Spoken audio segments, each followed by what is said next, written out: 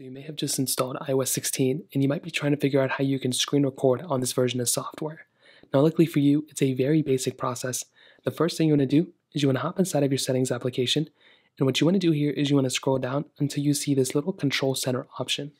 So what you want to do here is click on control center, and all you want to do is go ahead and drag or just click on the plus button next to the screen recording toggle here.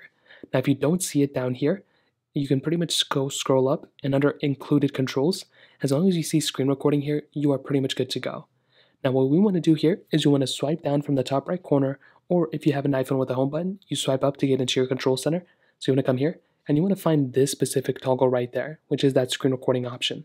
So what we want to do here is you want to go and hold it down first, and you want to go ahead and enable this microphone if you want to go ahead and have it enabled. If you don't want to record audio or whatever, then it doesn't matter. But if you do, like if you're talking or media sounds or whatever, just go ahead and enable it. But then when you're done, you can go and swipe out or click out of here. And then what you can do is go and click on that little option. It's going to count down from 3.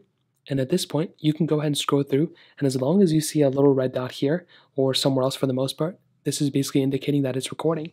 When you want to stop recording, you want to click on the top left corner. It's going to bring this little pop-up up.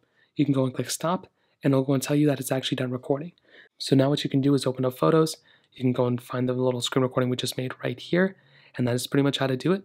If you have any other thoughts or questions, let me know in the comment section below. Hit the like button, that'll mean so much, but definitely hit that subscribe button. More importantly than everything else, I love every single one of you guys. Hopefully I'll catch you guys in the next video.